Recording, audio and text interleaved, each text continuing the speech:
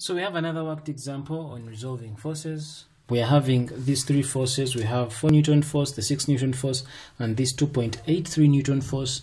They are all acting on this point that is at the origin, and we are being required to find the resultant force.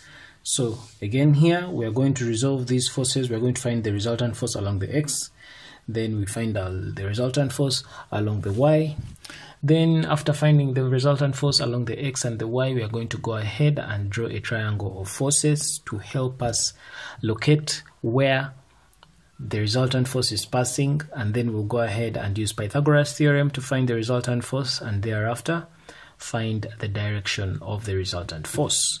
So we'll get started by resolving these forces along the x-axis. So to resolve these forces along the x-axis, again I will draw that arrow to show that I'm resolving along the x-axis, and then I'll be like, now along the x-axis, let's go for force by force, resolving along the x-axis. Now when we are resolving these forces along the x-axis or along the y-axis, we do so using trigonometrical identities. That is, we use SOHCAHTOA.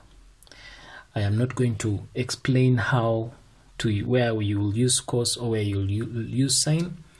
I explained that extensively in an earlier session. Link to that session is in the video description.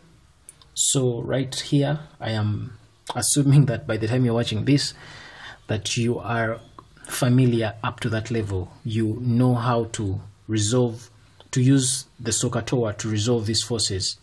So here we go. We'll start with this. So this one, we have this force right there. So we're resolving this along the x-axis right there. So this is going to become 2.83 newtons. So along the x we have 2.83, and this is going to be sine of 45. This is positive because this is happening in the positive direction. Then we go to this. This is 6 newtons. This 6 newtons force, resolving this along the x-axis. Remember, it is still in the positive side of the x-axis, so it's going to be a positive value. So I'm going to say it is plus 6 times the cosine of 30 degrees. Then we have this one here. It is on the negative side of the x-axis, so it means it's going to be minus, resolving this, it is going to be 4 cosine of 30, so it's minus 4 cosine of 60, so it's minus 4 cosine of 60. So in other words, this computing this is going to give us the resultant force, the component of the forces along the x-axis. Again, how I use sine, cos, and cos, I explained those details extensively in the video earlier. Link to that is in the video description. So here we shall get 5.1972. So now that we have we've gotten the component of all the forces in the x-axis, let's go and find the component of all the forces in the y-axis. Again, I'll use that arrow to show that now what we are calculating here is the component of all the forces in the y-axis, and we shall go force by force. Let's begin with this one. This is 2.83. Resolving this along this axis is going to be 2.83 cosine of 45, and of course this is positive because it's on the positive side of the y-axis. Then we have this 6 Newton force, resolving it along the y-axis. Remember, this is now on the negative side of the y-axis. Because it's on the negative side of the y-axis, so we shall say minus 6 sine of 30. Same thing here, this force is on the negative side of the y-axis, it's below, so it's going to be still, we shall say minus 4 sine of 60. And so when we compute this in our calculator, we end up with a negative value. The answer is negative 4.462. So along the x we have this, it's a positive value. Along the y we have this, it's a negative value. So from this we go ahead and draw our triangle of forces. So from our triangle of forces, we are guided that the x value is a positive value, so we know that this is going to start from here, and we move in the positive direction of the x-axis. And when we move in the positive direction, it is 5.1. We've moved in the positive direction of the x-axis like that, and then the y is -4, so meaning that from here we move downwards, not upwards. Downwards, since it is negative, so it is -4.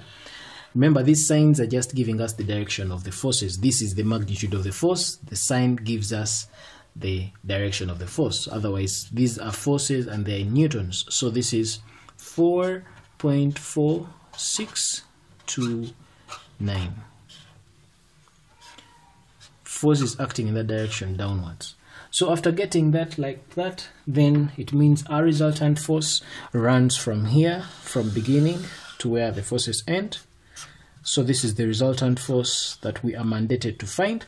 After finding the resultant force, we need to find the direction of the resultant force by finding that angle theta. So what we are going to do here, we are going to find the resultant force using Pythagoras theorem. Then afterwards we shall find the direction of the resultant force using trigonometry. So let's go ahead and find our value of r, the resultant force.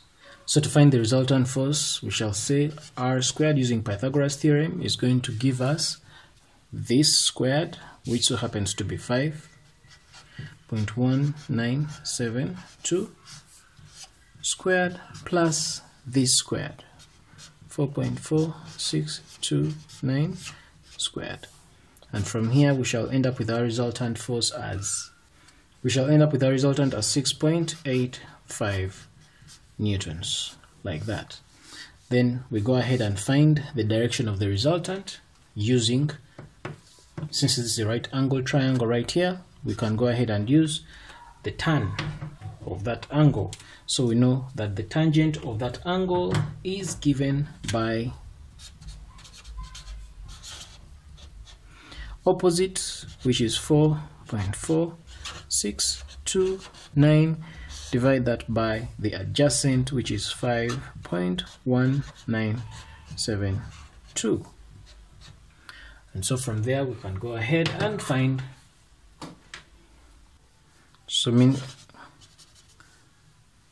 find theta, which is tan. So our answer here will be, so from here we shall conclude by saying, now this 40.653 degrees, this resultant force is acting at that angle. It's below the positive x-axis. Like this video if you like it. Don't forget to subscribe. Check out other physics tutorials on the channel. My name is Arnold Rangakuramya, and this is Kisembo Academy. Take care.